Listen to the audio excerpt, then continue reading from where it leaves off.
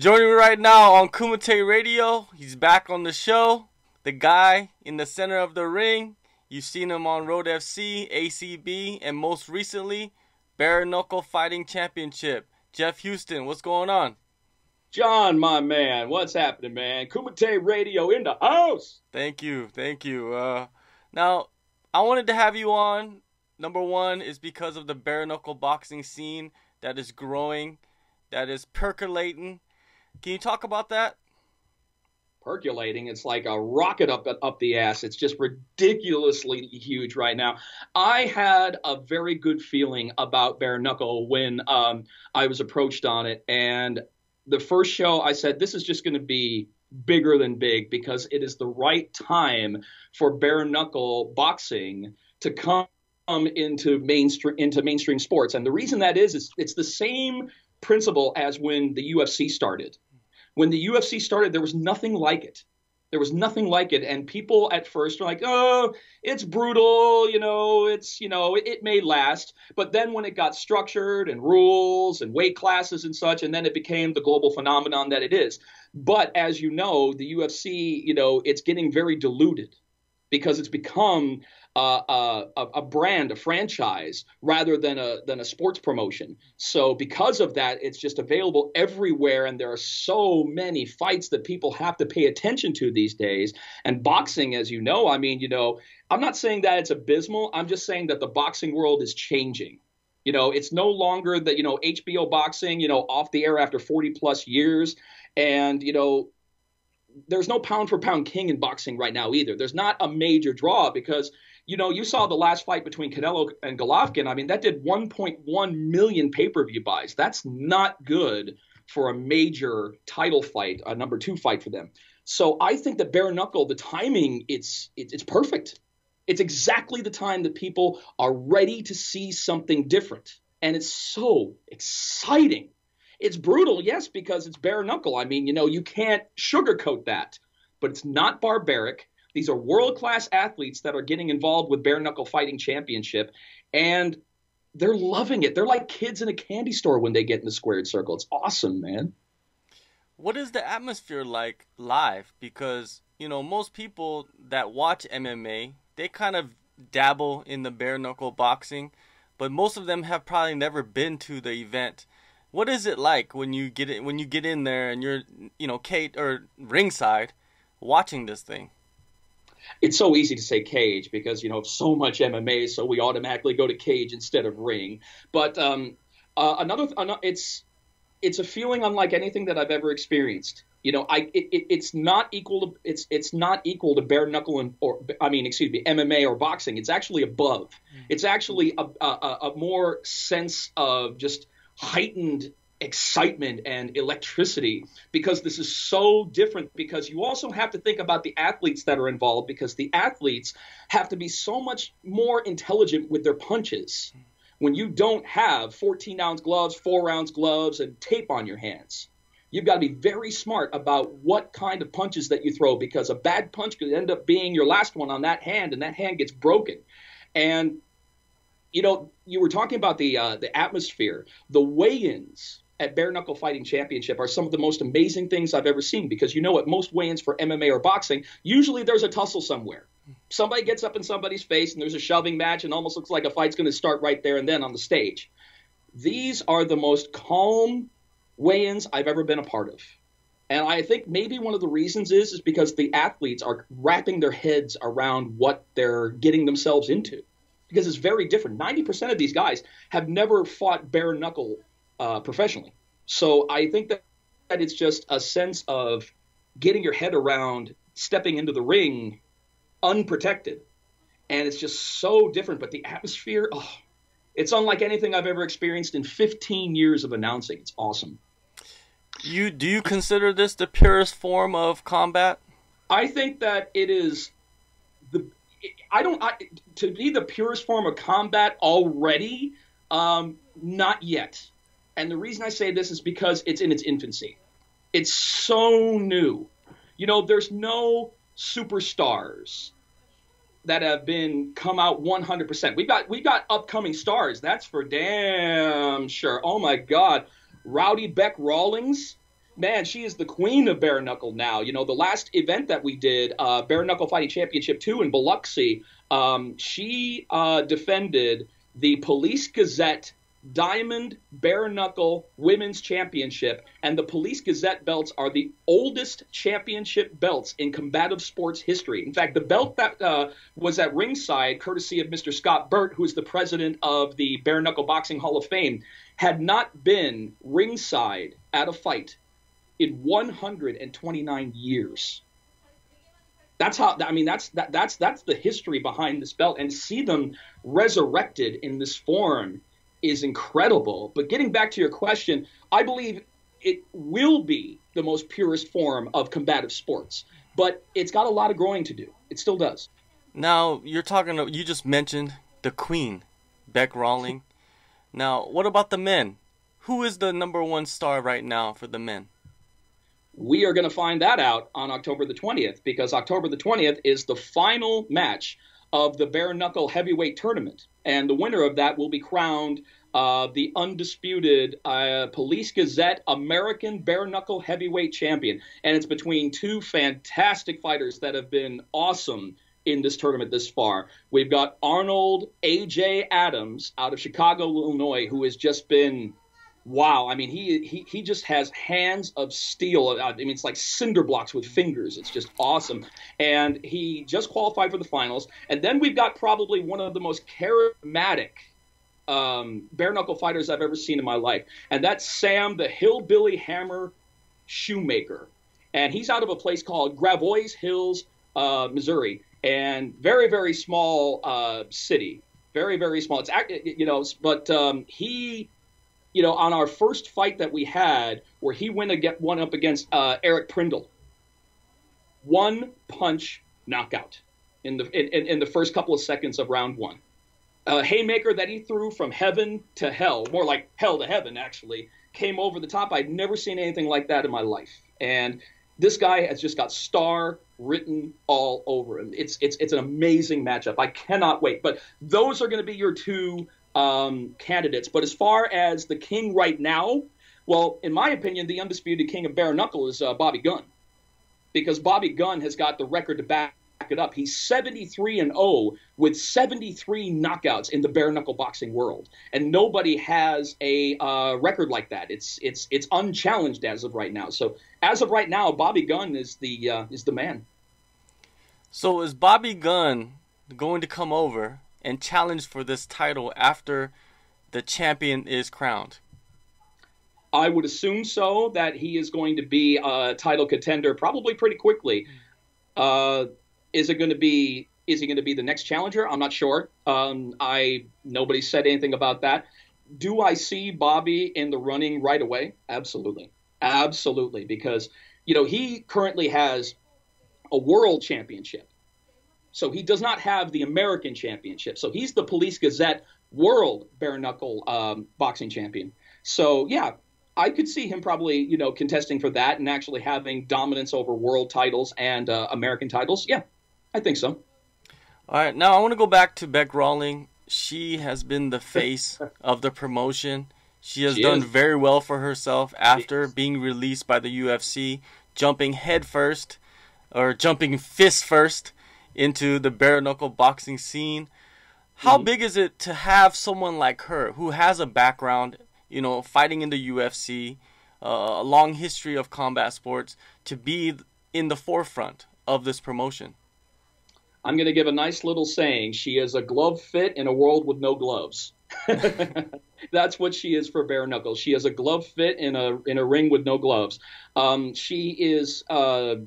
We are so proud of Bec and what she has done as an ambassador for this brand new sport. She has just taken to it like a fish to water. It's just amazing seeing her transition from MMA to the squared circle, as we like to call it. Oh, and also, we also have one of the most unique and original fight platforms called the squared circle, which you've seen on bare knuckle fighting championships. We have a ring and a fighting platform that's unlike any other I've seen. And the way that it's designed, it's not only designed to give the fighting viewers the best view possible for the fight, but it's really there to protect the fighters. And it's not your traditional ropes. It's much more tightly wound, and it's a smaller, compacted fighting surface. It's what I like to call close quarters combat.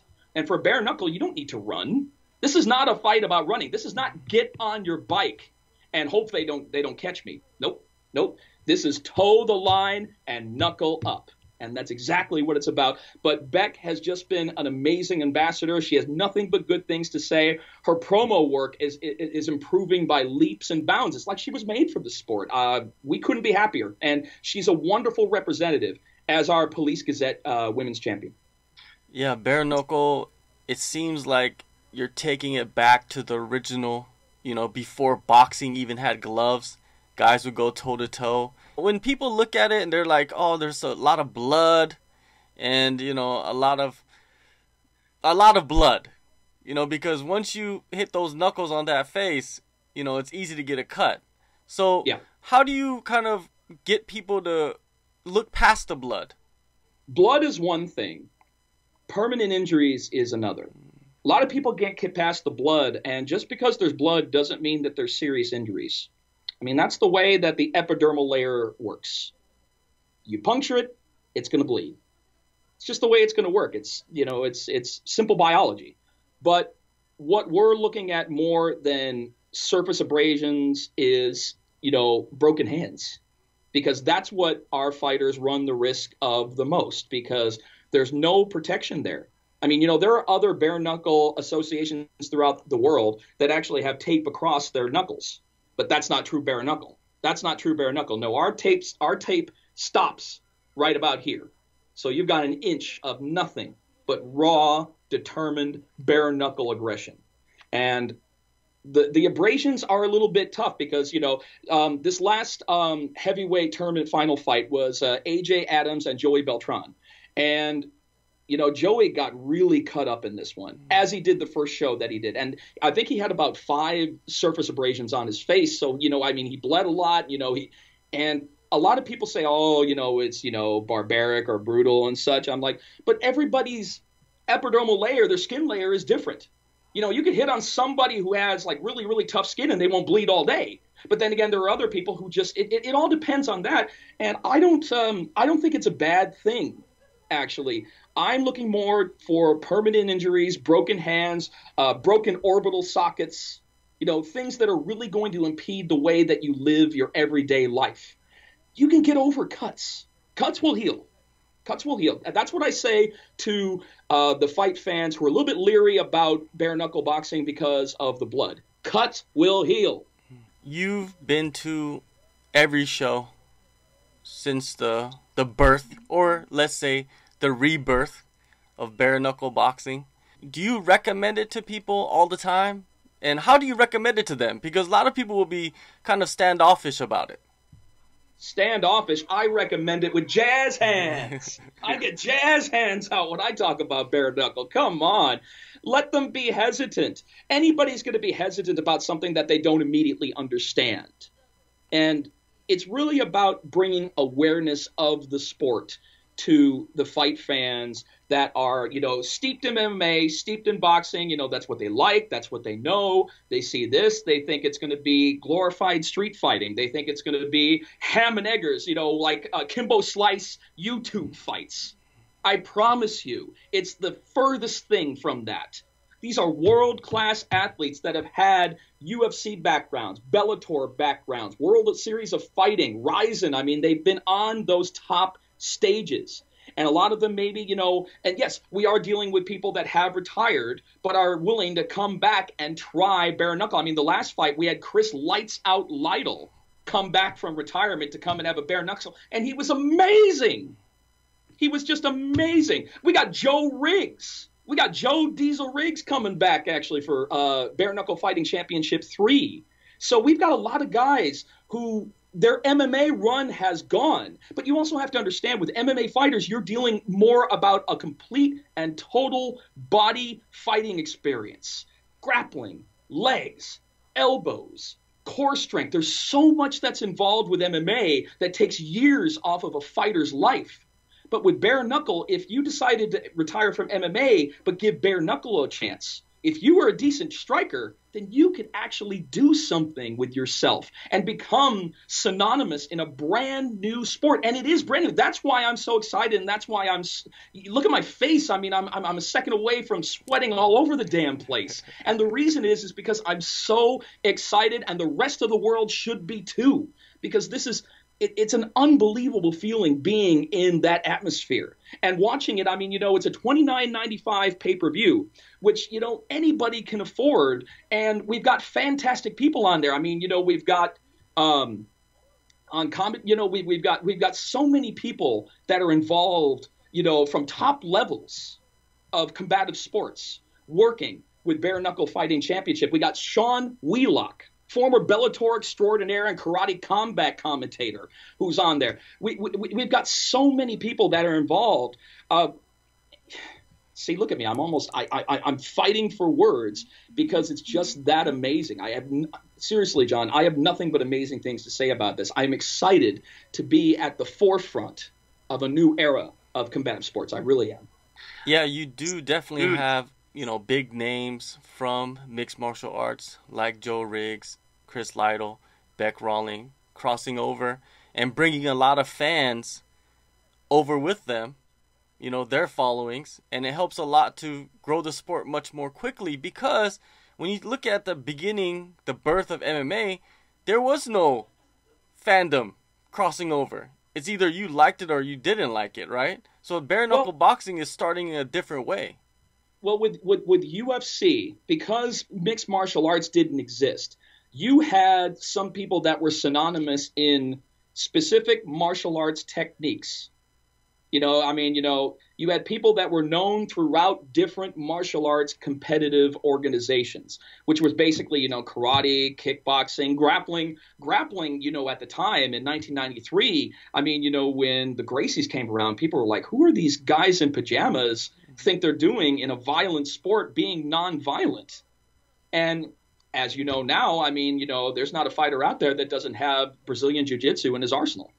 So it's just different. But yes, we do have a leg up on that. It's because we're using, established athletes from the most popular brands of combative sports in the world. And we're giving them an opportunity to be a star in something that's brand new. And I have yet to come across a fighter that wasn't like a kid in a candy store when it came to bare knuckle. They love it. They love it because it's so different, and they know that this is just going to take off. And it is.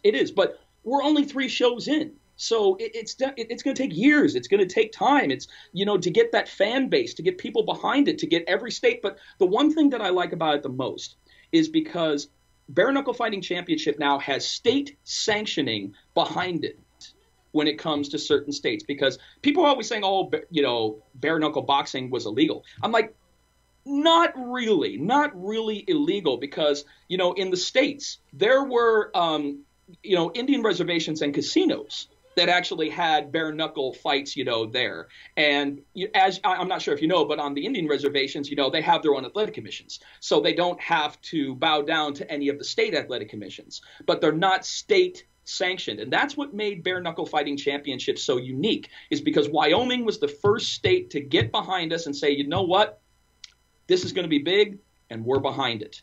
And now we have Mississippi, because now we're going to be doing it in Biloxi. And this is our second time in Biloxi. And states are just going to be jumping on. You have no idea, John, how many fighters are contacting Bare Knuckle via the website and turning in fight applications. They want to be a part of this. Yeah, I feel that bare knuckle can grow internationally much quicker than MMA has. It seems like. Absolutely. Because there's already little scenes that have been going on around the world. Are there plans for you guys to kind of, bring in these fighters, these athletes from other countries to fight? There's always plans. There's always plans. Whether or not that I have something to announce right now, no. But there's plans, of course. I mean, and there's plans for us internationally on top of that for us to go to different countries and bring bare knuckle fighting championship. So the possibility for this promotion is endless. I mean, I told you 15 years doing this, and I mean, I'm excited for all the major organizations and the organizations that I represent, but I guess that I'm triple excited for this one because of the fact that it's at the beginning. Is that you can put your stamp on this professionally and say, I was there. I was there when the next big thing touched down. All right, Jeff, what is your schedule for the rest of the years? We want to know where you're going to be. So you have worked with Road FC, ACB. Is there other promotions you're working with? I've got a few things in the works. As most of the ring announcers know, shows start to dwindle at the later part of the year. Everybody's getting closer to the holidays, and promoters are starting to think about the next big schedules for 2019. So, of course, we've got Bare Knuckle Fighting Championship 3, October the 20th in Biloxi, and then I've got Road FC 50, which is going to be in Dijon, November the 3rd. And then I have got ACB 90, which is going to be at the Moscow Ice Palace in Moscow on November 10th. And Road FC is probably looking to do a show at the end of December.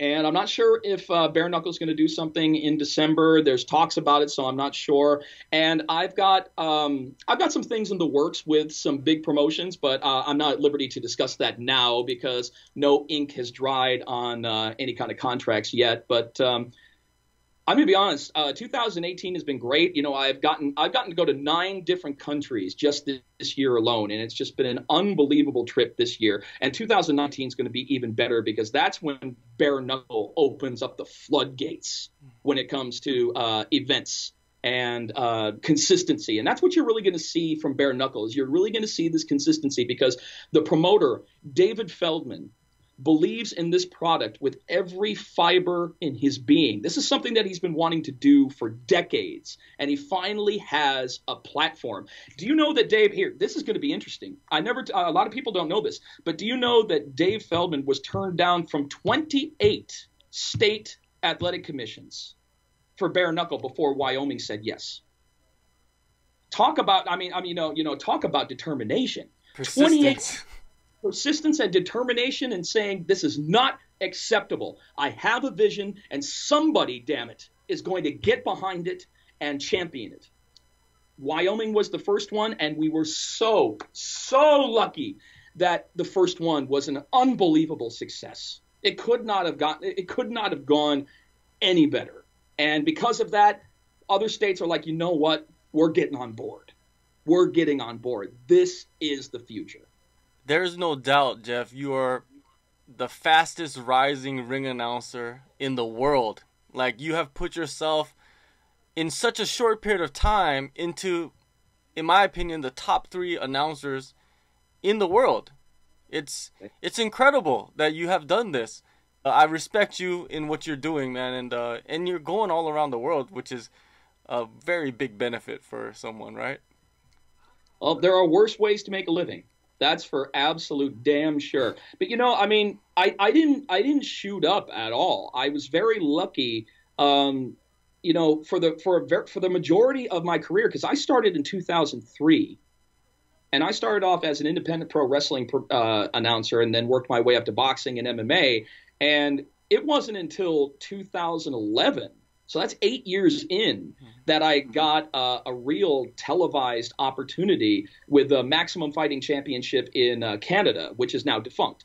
And, then it kind of, started, doing better. I started doing some ESPN, some Showbox. I've, done some stuff with Showtime, Golden Boy, and, other various promotions. And Road FC was really the one that really started putting me out there because, one day I'm just sitting at home, I think this was 2015. This was October 2015. So almost 3 years ago, sitting on my couch, having a regular day. I get a call on my phone and it's a Korean number. I'm like, what kind of scam is this and everything? Who am I going to have to hang up on?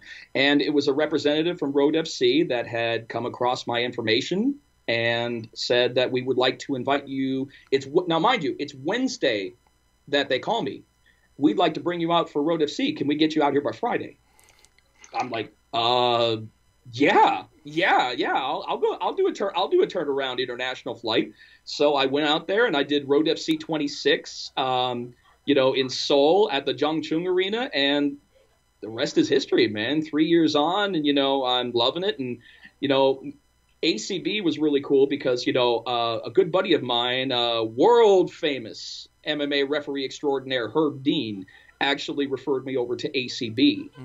And, that's how that actually got started in February.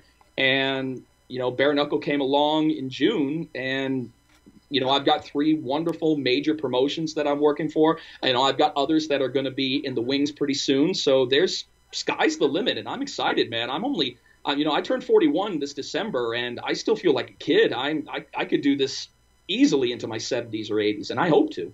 Well, thank you for your time, Jeff. And everybody that's watching, catch Jeff on October 20th, Biloxi, Mississippi, Bare Knuckle Fighting Championship 3. Thanks, Jeff. Not a problem, man. Kumite Radio, man. This is where it's at. This is where John asks the fighters the right questions at the right time. John's the man. Thanks, man.